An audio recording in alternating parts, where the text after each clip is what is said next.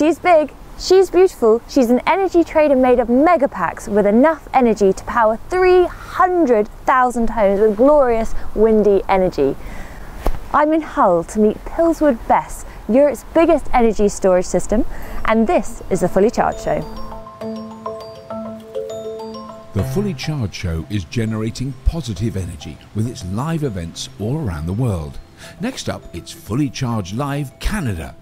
Click the top right of the screen to get your tickets today. Renewable energy skeptics may point out the intermittency of renewable energy sources. What do we do when the wind isn't blowing or the sun isn't shining, those so-called Dunkelflaut? And actually, they are right to point out the intermittency, the non-continuous nature of those energy sources. But that's where big energy storage systems can really start to make a difference and start to actually balance the grid and make it that much more resilient.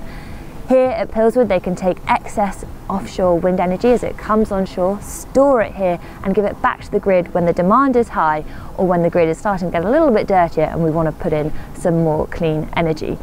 And this one here, it's absolutely enormous. There are 78 megapacks, which together provide a capacity of about 200 megawatt hours. And that could power 300,000 homes for about 2 hours. It's the largest lithium-ion battery storage facility in Europe. It's used essentially to stabilise the UK grid network to help balance out electrical demand and supply on the network.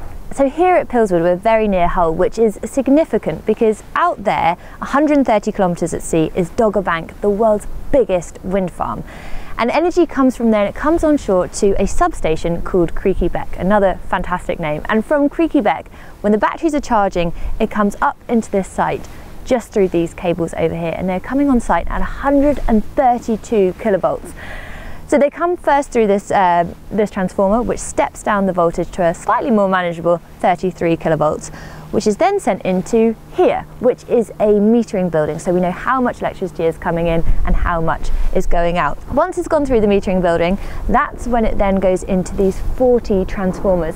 And actually, these transformers were made pretty locally by a company called Wilson's, and they are made in Leeds. But those transformers step down the voltage again before putting it into those Tesla Megapacks, of which there are 78 on site here. Now when they discharge, the reverse happens. So the voltage is stepped up, it comes back through this metering building here, stepped up again, and back out into Creaky Beck at 132 kilovolts.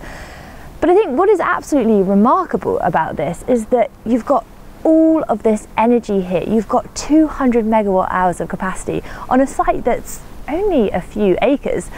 And actually, it's completely silent and very, very sort of subtly sat within its environment. And the team at Harmony Energy have been very mindful about making that happen. And in fact, that hedgerow is all thanks to Harmony Energy to make sure this can be as hidden and tucked away as possible.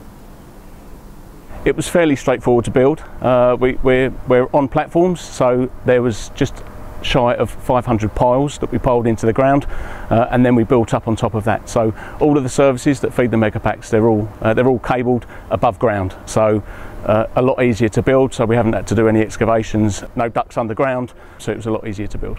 Here we were lucky because we didn't have any objections in terms of local residents. On other sites we do have concerns because there have been isolated incidents around the world, very isolated, where, for example, batteries caught fire. The technology we're using, which is LFP technology with Tesla, there's been no fire incidents on that technology, so less concerns. And I guess as the technology moves on, safety is a major importance for us at Harmony and for the industry in general. So we've had no safety incidents at all on any of our sites.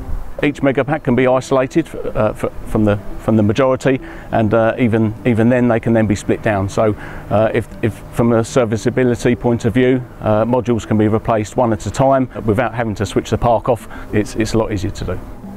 But this isn't just about big batteries that can store heaps and heaps of energy.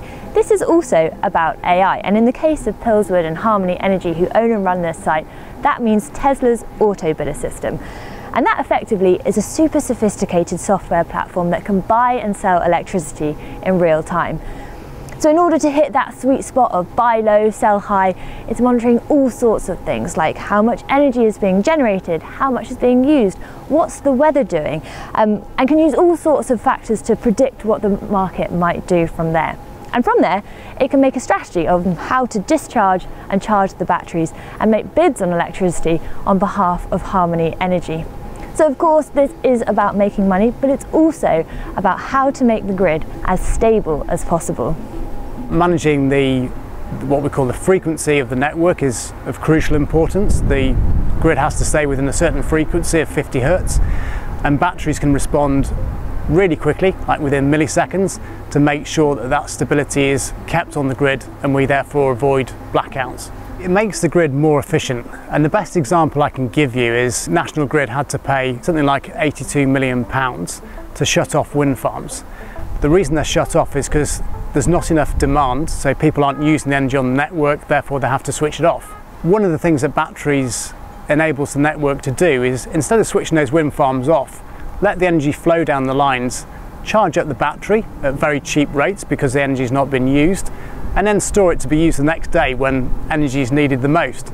Without energy storage, you couldn't move to a close to 100% clean energy system. You need to be able to store the power for when it's needed the most. We're only at the start of this journey.